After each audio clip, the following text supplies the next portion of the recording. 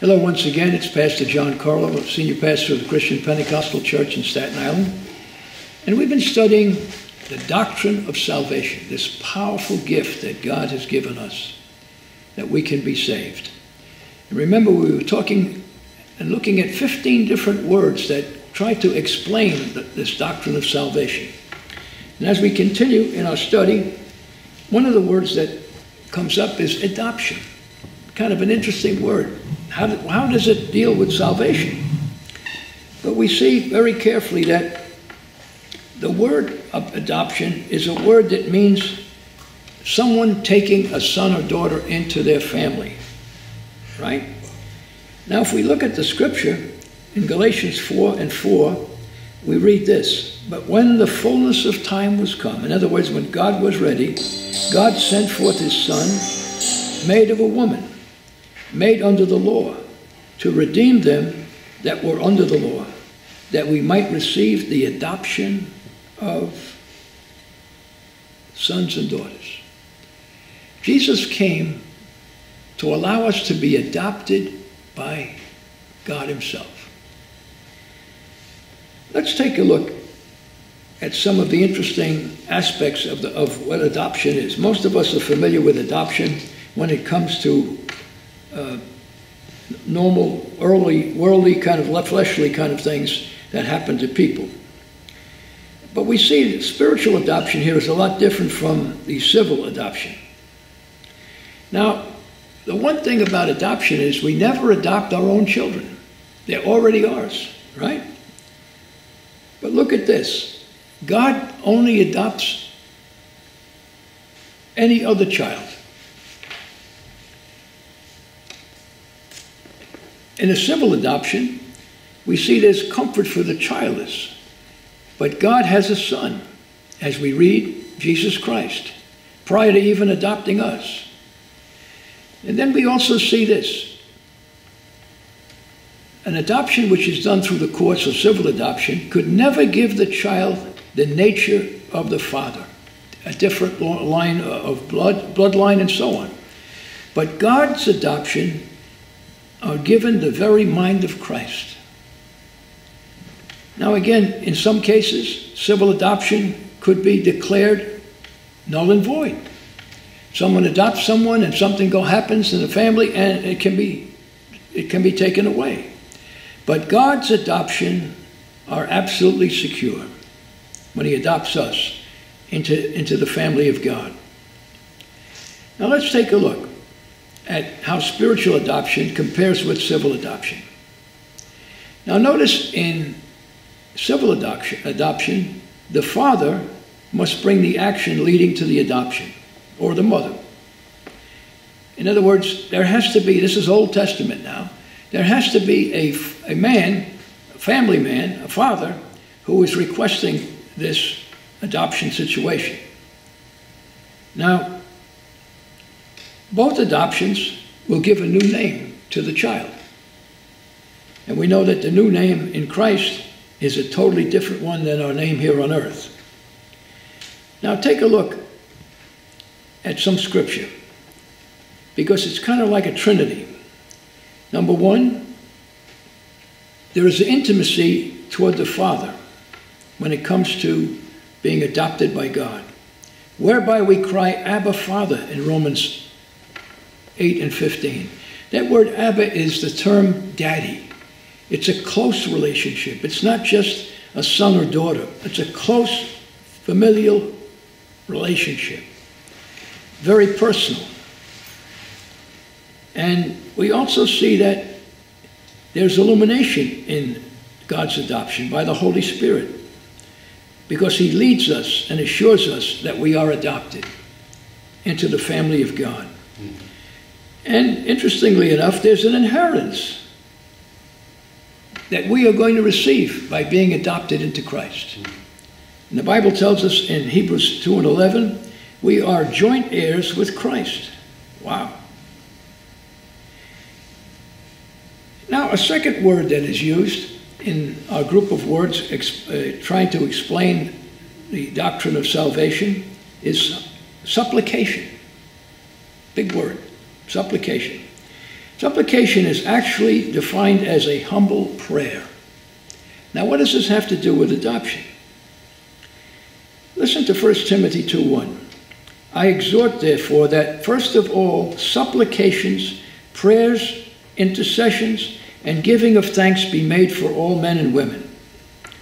We see that praying is always part of our adoption process and our salvation process. It begins with a prayer, whether it's said out loud or said in the mind. There is a beginning marked by prayer. We have to come to the knowledge that we are not living what we should, not living the life that will get us to heaven. Maybe we're addicted to things that are wrong and so on. So the prayer of salvation is very important because it opens the door to the process. Now, we read as we continue this definition of prayer that this is a kind of prayer that we can define as having fellowship with God. He is our Father. We've spoken about this before. When we came to Christ, we have certain rights and privileges. We can talk to our Father in heaven anytime, any place, for any reason. Amen. So there's that constant fellowship with God that is available to us. We also see that even Jesus in his prayers, many of them were model prayers, and prayers have kind of interesting types of development. Let's take a look at them. First of all, prayer should always be a personal relationship with God. Our Father, right? It begins with our Father.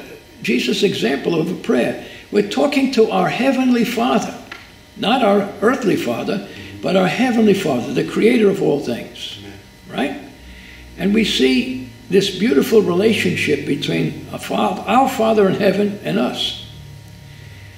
Then we see the next phrase. It says, which art in heaven. This is relying on our faith that we have a Father, but our Father is in heaven. Paul declares that without this element, our prayers are useless. We can take a look at Hebrews 11:6. Our Father in the spiritual realm cannot be a man of flesh. He has to be God, who is way beyond that. Then we see the next part of the prayer is, hallowed be thy name. We see we are giving God not only service, but we are telling him who he is. That he's beyond anything. We praise and worship God because of who he is. Hallowed be thy name. Thy name is powerful, and so on. Then we go on and we see thy kingdom come, which is interesting. It tells us that God has a kingdom coming down the line of history that we're going to be part of in heaven. It's a multi-millennial kingdom that God speaks about, especially in the book of Revelation. And we're praying that he's going to come back. When Jesus comes back, we're going to go and reign with him in heaven forever. Then is the term submission. We read it this way, thy will be done in earth as it is in heaven. Jesus would also say this even at the cross when he acknowledges his Father. And then there's a petition in this prayer. This is a request. Give us this day our daily bread. Listen carefully. Our praying for bread is really saying that God has something to do with everything about us. The food that we eat and so on. Our daily bread. And then there's a confession part to the prayer. And forgive us our debts. Forgive those we have done, our sins. We've come into God's presence, and we're getting to the real point of our prayer, that we want to be forgiven. And this is one of the perks, the wonderful privileges that we have as sons and daughters of God in salvation. We're not perfect. We make mistakes. We even sin at times. But God is willing to forgive us, his adopted children. And that's the beauty of this whole relationship. Then there's something that people wish was not in the scripture. Here's God forgiving us, and it says, as we forgive our debtors. Wow, wow, wow, wow, wow, wow. If you expect God to forgive you, we have to forgive people who have hurt us. It doesn't mean they're off the hook with God. They have to individually do that. But we're off the hook. We're not walking around angry. We're not looking for revenge and so on. We're allowing God to take care of everything. Then we see here part of the prayer that we read talks about dependence on God. And lead us not into temptation, but deliver us from all evil. In our prayers, we know that we can't do it without God. That we have to be constantly aware of where we are, what we are, and who we are. We're sons and daughters of the living God. And as believers, we know what is right and what is wrong. Not according to us or the world, but according to God. And again, we're asking God to deliver us, to give us the strength to say no when we need to say no, and so on. And then it goes on to tell us this. Lead us not into temptation, and deliver us from all evil. For thine, him, is the kingdom, and the power, and the glory forever. There's no greater person than God. Everything is his, and everything that comes to us in salvation is because of his love for us. What are the reasons for prayer? Think about it. Well, why should we pray? Well, the first thing about it is God commands us to do it. He doesn't ask, he commands us to keep in touch with him. He wants to hear from us. How many times? Well, that's up to us. Don't be a person who just waits for something to go wrong to pray. Our prayer should be when something is going wrong or about to go wrong. It also should be when we're happy. And we just want to acknowledge God and what he's doing for us and what he's done for us, right? We also see the early church was told to pray, to keep in contact with God, praying individually and praying as a group. And that keeps us in this beautiful relationship, this close relationship. Now, what does prayer do for us, this supplication? Well, take a look at some scripture. Luke 22:32. Our prayers can defeat the devil. Wow. Devil's trying to do something to us or a loved one or friend or whatever. Our prayers can stop him dead, right? Our prayers can bring a sinner to Christ as we pray that God would give them favor in Luke 18:13. Our prayers can bring back the backslider, the person who knew God, knew all about God, maybe even made a profession of faith for salvation, and they have gone back to whatever they came out of, or worse, in James 5:16. We can pray for sons, our earthly sons and daughters that maybe are not doing what they should be doing, and having God somehow draw them back. Maybe not through us, maybe through other people, maybe through a program on television or the radio, that God will continue to draw them back and forgive them as well. Our prayers send forth laborers. Matthew 9:38. People that will continue the work of God. If we didn't continue the work of God, it would have stopped right after Christ died. A few years after that, people would have forgotten everything. But God made a way that we pass it on to others. New souls coming into the kingdom and so on. How about this one? Our prayers to Christ can heal the sick. Wow. This is probably the most common prayer we hear in church, that someone is sick or someone's in trouble. But remember, our prayers shouldn't only be what I call the 911 prayers. You know, something going wrong, we pull the cord. right, for help. How about just praying and glorifying God, praising God, spending time in His presence? Revelation 5:8 gives us a good example of that. And then there's something that we may come up with in our life, and we won't understand why, but look, our prayers can accomplish the impossible. Did you hear what I said? Our prayers can accomplish the impossible. That as we pray to God, and Jesus had told us, we've talked about this, to continue praying, continue knocking on the door of heaven.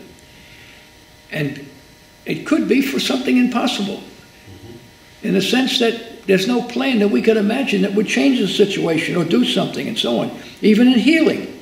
We've seen people that literally came back from the dead. And people who were destined to die, all of a sudden they're healthy and back walking and talking among us, right? And then prayers can also bring good things to us. Psalms 102:17. And even be able to give good things to other people that are hurting. We have a food pantry. We're doing between 5,000 and 7,000 people every month. Again, it's not because we're making money. It's not because we're just giving out food. We're trying to help them.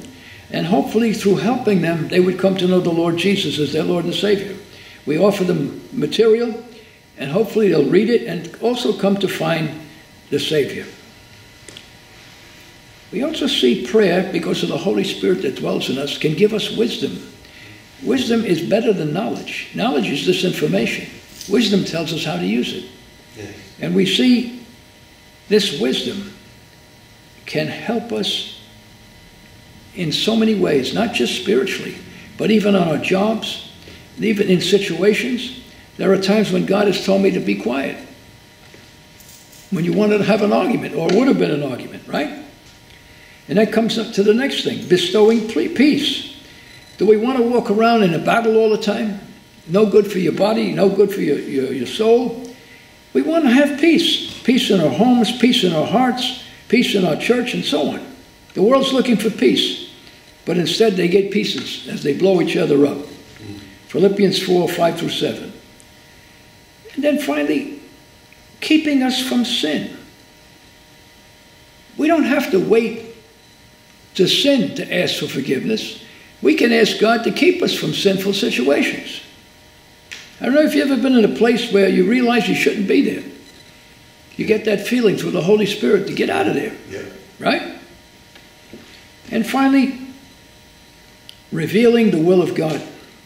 And this is important. Luke 11:9. We come to Christ, we get saved, and we wonder, what's the plan that God has for us? And I've noticed this with God. He doesn't give us the whole story. I think the reason why is if we knew the whole story, we'd run away. But He opens the door to good things for us. To see things in our life and in the lives of others that are going to be changing, hopefully. The will of God is so important to find, because when it's our will or somebody else's will, it doesn't always work out. But God knows what's best for us and what will work for us and in us. And I think we'll stop here today. Just think about some of the things that we said. Supplication is a very important part of the doctrine of salvation. We don't just get saved and then walk away and go back to our old ways. There's going to be changes in our life. Changes that are good for us spiritually and even physically. So again, this doctrine of salvation was paid for in the blood of Jesus Christ. It is so precious, money cannot buy it. We can't even sell it. But we can tell people about it. And certainly, they will hear the word, and hopefully, they will come to know Jesus Christ as their Lord and Savior and be saved. God bless you. We'll see you next week.